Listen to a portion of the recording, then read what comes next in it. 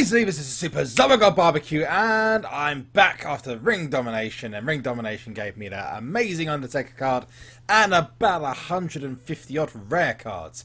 Don't know how you guys have got on, but it was pretty crappy for me and a lot of other people. So let me know how you got on Ring Domination, sorry, Rare Domination as we call it. Now, first of all, we have a huge bit of news regarding my deck. Now, don't know if you guys actually follow me on Twitter. If you do, you probably know this already. However, I managed to, in the last few days, since Ring Domination, because Ring Domination was on Thursday, I finished it on Thursday. Since Ring Domination finished, I actually managed to pull myself and get myself a couple of pretty nice rewards and a couple of pretty nice packs. I've stopped the packs completely now, unless it's just purely for like what I call shits and giggles. But basically, I have decided to train those cards now in preparation for Teams PCC. One of them is perfect, and I mean perfect for Teams PCC, and I'm going to show you them now. Now, these are two of the top, as in the best cards in the game. So physically in Survivor tier, these are the #1. Now there are another two #1 cards. You have the likes of The Rock, you have the likes of Brock Lesnar, and you have these two bad boys.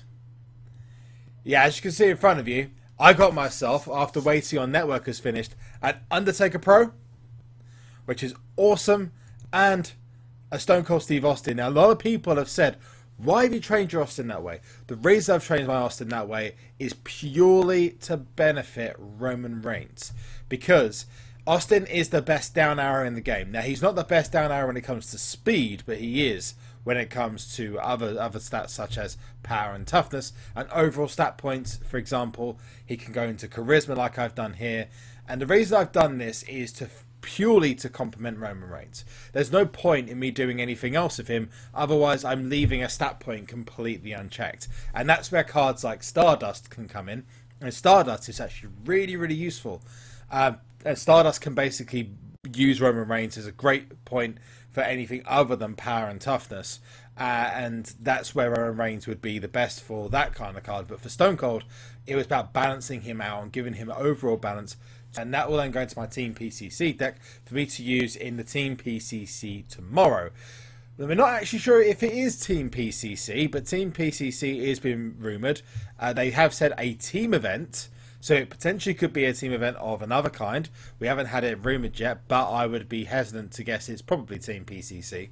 And we also have the Undertaker over here. Now, Undertaker, again, is not really made to complement Seth. It's more to complement the right arrows that I can get without seeing the event cards of the future, because I'm not psychic. But if I use Seth as an example, he's got this Seth Rollins is designed to specifically beat, and I've actually talked about him before. I researched this Seth Rollins Pro for hours to make sure that I got the best possible Pro I could out of him. And he actually beats a lot of the lower, regardless, in at least 2 or if not 3 stats. There's a couple of cards that can be leveled around to beat him. For example, you can level a Roman Reigns to beat him if you do on a toughness and charisma. Basically, this Seth has not been butchered to beat someone, because it can still proc in charisma, and the charisma is still decent, but it's designed to basically catch people off guard when it comes to Shawn Michaels, because a lot of people with Shawn Michaels are going to go straight down the lines of speed charisma. Now, Shawn Michaels' best stat is charisma, therefore if I go with speed, then people are going to get caught out by the fact that I've got lots of toughness as well as lots of speed, and Seth overall just benefits from that. But the way it works with Undertaker is the Undertaker comes in with the power and comes in with the toughness that combines with Seth Rollins' toughness. Seth comes in with the speed, and then Seth can back up with the charisma. But to be honest with you, with charisma, I'm probably more likely to use Reigns and Stone Cold. Those are my two brand new Survivor Pros. Let me know what you think of those and my leveling techniques and my token techniques in the comment section below. I know some people are going to probably be like, dude, why did you put my stuff in their charisma? At the end of the day, I just thought it was best for business to do that, because the other thing is you've got cards like The Rock. The Rock can be leveled quite highly in power instead of charisma. And if someone does that, then I have to make sure I've got good power cards to go against that. And there's a lot of people, more people with Rock cards than there are with Taker and Stone Cold cards around in Survivor tier at the moment. Now we have also our King of the Ring awards. Now, My last King of the Ring awards before I got my most recent King of the Ring set up was the Taker card. The Taker card was actually King of the Ring award. The Stone Cold came for a package, the one-off pack. I thought, screw it, I'm just going to open it, and I got my Stone Cold Pro. Now, my most recent King of the Ring awards, unfortunately, was a Diva. Unfortunately, it was also another single. Yeah, it's not great at the moment. I'm going to be honest with you. I've got five Diva singles. I've got Paige, one of the best in the tier. I've got Banks, one of the best in the tier. I've got Bailey, who's one of the best down arrows. I think she is the best down arrow, actually. You got Alicia Fox, who's just an up arrow. And you've got Brie, who's one of the best cards. She's on level with Sasha Banks, I think. But he's also amazing in speed and charisma. And I just don't have a pro yet, which is just really frustrating. But just got to keep going on. I did say to myself at the beginning of the tier that I would change this picture of Paige straight away. I'm not a fan. I'm not a fan at all. You know what? Because I love this so much, I'm going to go to Michael Jackson. Anyway, board pull. I got myself a board pull recently, and that was actually, I believe, yesterday. I got myself a board pull. In the morning, I got myself another Rusev. Yay. Rusev makes a second Rusev Pro, and actually makes the second Rusev I pulled from the board. Oh, it sucks. But Rusev, as overall, is a decent card. At least it's not as bad as Mark Henry. I'm not saying if you're bad at Mark Henry. But yeah, basically, he's a good down arrow for the fact that I don't have a mini of the buggers already. And it'll go in my Road to Glory deck, and that will help in some way. I might just decide to level this one up as like a PCC demon. I don't know if you ever heard those beforehand. I'm actually going to talk about those in a video in the future in terms of PCC tips. But basically, for PCC, and not Teams PCC, just to clarify, but for PCC, a good route to go down, especially if you've got extra Survivor Pros that are just there. If you just happen to be lucky enough to get them, or you get one before, let's say, a Road to Glory or whatnot, it's better just to level them out to such an extent that they beat legendary cards, not necessarily just go all for whack and just pro it as soon as possible. And let's talk about pulls, because I pulled a couple of really decent cards recently. I've actually got myself an Eve Pro, which I hadn't had beforehand. I got my off the board. The legendary pulls in Survivor Plus for me have been insane. I also got myself a Daniel Bryan the other day, which I think I actually mentioned in my previous video. Don't worry, I silver started this on purpose. I leveled it up all the way to the end, and then got to level 19 right at the end, and just went that silver star. Same with this page I got from the King of the Ring as well. Bray Wyatt I just got from my login rewards and did the same thing. Here we go. So I got myself a Rock from the most recent King of the Ring with the Undertaker as well. So got the Undertaker and the Rock, and then pulled this beauty off the board of Brock Lesnar literally half an hour ago, and also got this Seth Rollins as well. And then last night I actually pulled myself a legendary Money in the Bank briefcase, which is going to not really help out. Maybe I might use it for one or two things, but I'm more looking at the one stat things at the moment and getting a couple of survivors. But at the moment, you know, this is useful. It's decent. And then just about 2 resets after I got my legendary card, I actually got myself a Shawn Michaels as well. So it's just going to be like leveling fodder. And I just keep pulling epic supports left, right, and centre. It just literally doesn't stop. My pull luck on Survivor Plus, if I needed them, would be amazing. But, you know, I'm pretty much got all the supports I need here. So this is basically just additional fodder, which, you know, maybe for a fusion chamber if it comes out in the future. What I'm going to do now is actually play a little bit of exhibition in Survivor Plus. I'm close to my pull. I'm not. I don't think I'm going to get in this video. If I did, I'd be really happy. Just give me a Diva, please, Cat Daddy. And then we also have. So here I'm on 12,463 games. I'd say about 200 games away from my pull, but if I get one in this video, that'd be fantastic. So we play our first game against the good old Kill Moose Kill, and there's actually three YouTubers I wanted to shout out in this video, which I'm going to do during the time I'm actually playing Exhibition. Now, the first thing I'm going to do is just start here with Bret Hart. That Bret looks amazing. That is going to pretty much kill any Shawn Michaels that comes up against him. Let's chuck in the 2 Divas. Should be okay here. So Kill Moose Kill, first of all, go and watch his videos. He's an amazing player. He's actually really funny as well, so he's actually really cool to watch. that table though. Sorry, Moose. 3-0 win. But yeah, if you go and see his details, just show up in the top right-hand side of the screen now. That'd be really, really awesome of you. On top of that, we also have a gentleman by the name of, if you don't watch my streams, Rare Spark. And he was actually in the most recent Ring Domination video as well. Rare Spark is also available to watch again. He started playing WWE SuperCard. He's in the low levels at the moment, so any support you give to him will be awesome. And he's trying to make his way up through Epic to Legendary to Survivor as soon as possible. He was the unlucky soul who pulled a Bret Hart from the packs that he opened, and then wasn't able to get the Bret Hart because he was in his he wasn't in the tier. So basically, he wasn't able to actually get the card, which is slightly unfair. So yeah, again, in the top right hand side of the screen now, you are going to see Rare Spark's details pop up. Go and check him out. He is an awesome YouTuber. Has been going for a long time as well and put a lot of effort into it. We both have roughly the same amount of subscribers. I'm just hoping his SuperCard videos start to raise up again, which they will do because he took a bit of a hiatus from the game after Season 1, like a lot of people did in all fairness. Okay, so let's get the next couple of picks. Okay, go after Albrong.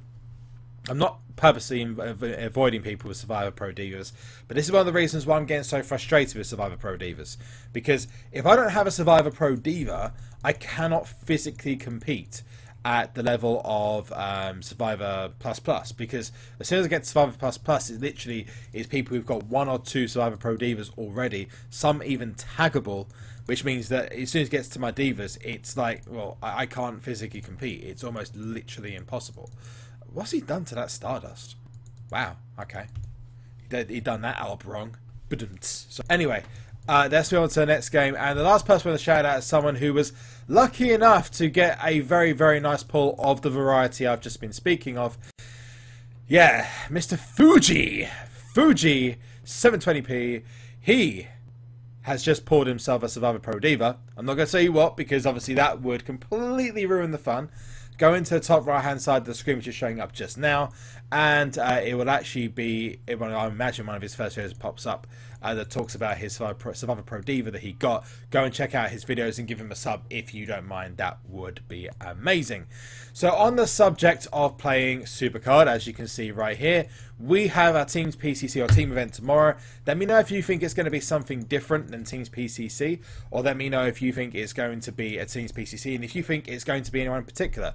Now, me personally, I can see it being a Roman Reigns, Dean Ambrose versus Rusev and Barrett, because it would just be great for me to get another Rusev, wouldn't it, Cat Daddy, you gits?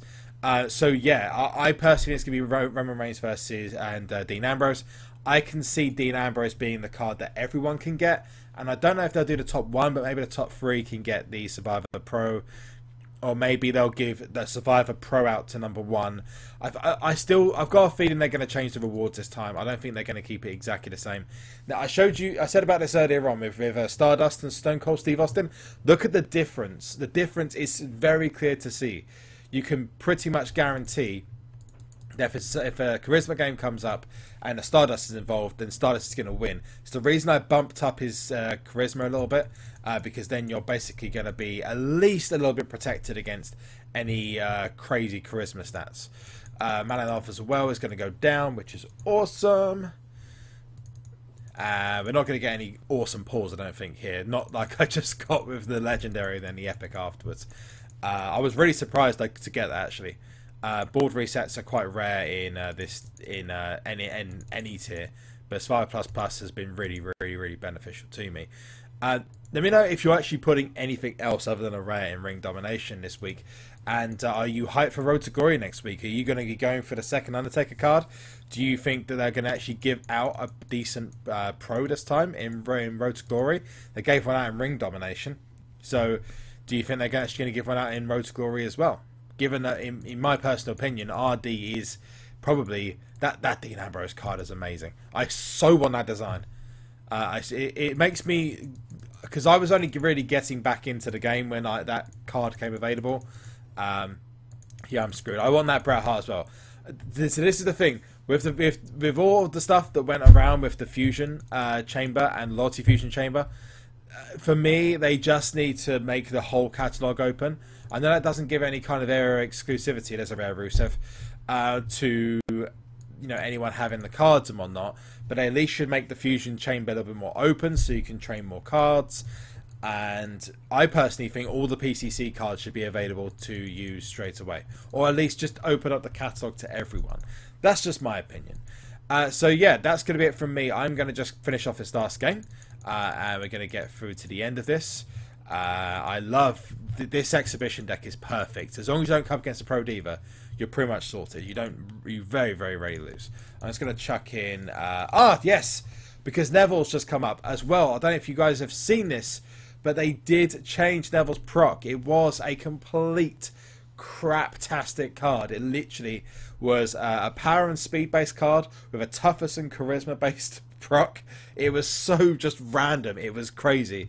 But they've now changed it to power and speed, finally. I think they've made another couple of changes as well. I don't even know what they've changed, but yeah, basically, for me, that's actually really awesome. I'm going to...